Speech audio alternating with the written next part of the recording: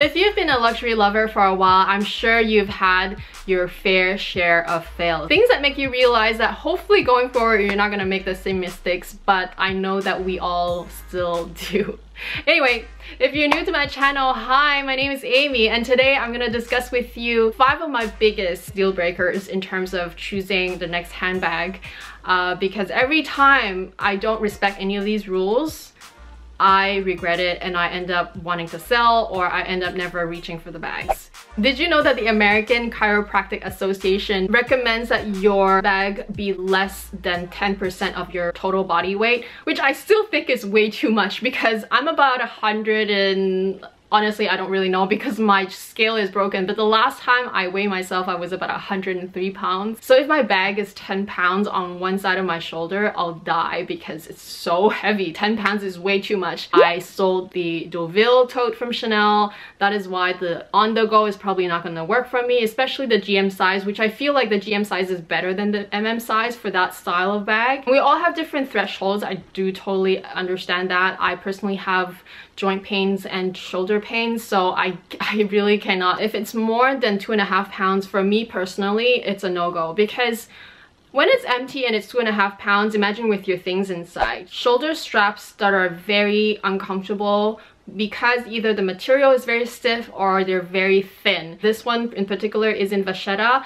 It's a lot more malleable, and also this one has broken down already. And the fact that you can still kind of wear it as a thicker strap when you do this, when you put one beside another, it still is comfortable, it's still acceptable. So the Neverfull for me is still acceptable. But I can think of so many other bags, or even the same bag in Damier Ebene, that shoulder strap really digs in. I used to have the Speedy Bee with the Damier Ebene leather, and that one really digs in, and I used to put a little bit more things in it because it really does fit a lot, but it really dug in and it really became uncomfortable. The size of the bag in comparison to your body. So for me, I avoid larger bags because they just overwhelm my body frame, and plus the whole weight issue is, you know, adds to it. Strap length. If it's way too short or if it's way too long, it's not really just because of the look. Also, when a strap is way too short, for example, when I tried on the on-the-go MM size, it's too short for me to swing my arms around, or for me to like kind of rest my arms on the bag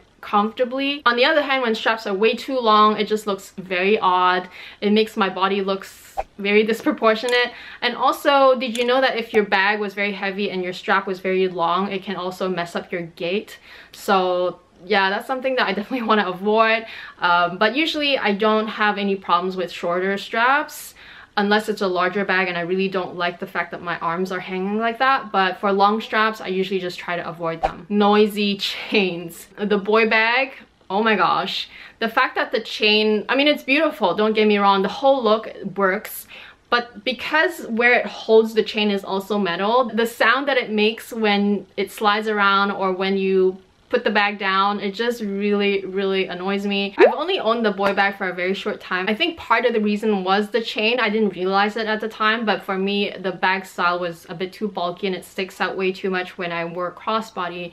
And for that one, it was actually too short to wear as a shoulder bag, I felt, because I felt like I didn't want to squish it with my arms when it was you know, when I wore it on my shoulder doubled up. So yeah, that bag just had a couple of issues that was deal breakers for me. You guys know that I love my Gabrielle. It's one of my most used. These chains, I don't know, the fact that they're more dainty and the fact that there's leather interwoven into them, they don't bother me at all. I don't really mind that it even twists or anything. The noise that these make is so almost kind of like ASMR noise. I don't really mind it at all. I don't know how to explain it. It really has to do with the thicker chains that are moving usually. That really bothers me. Especially if this is the first time you're seeing this beautiful cardigan. It's from Balmain.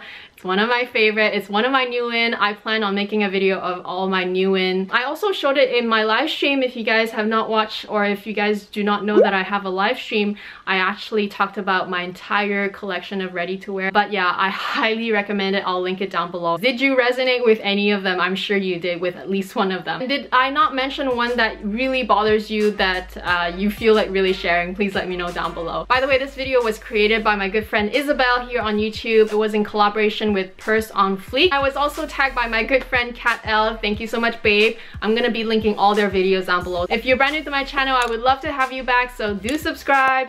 Hit that like button, especially if you found value in this video, and I will talk to you guys again very soon. Bye!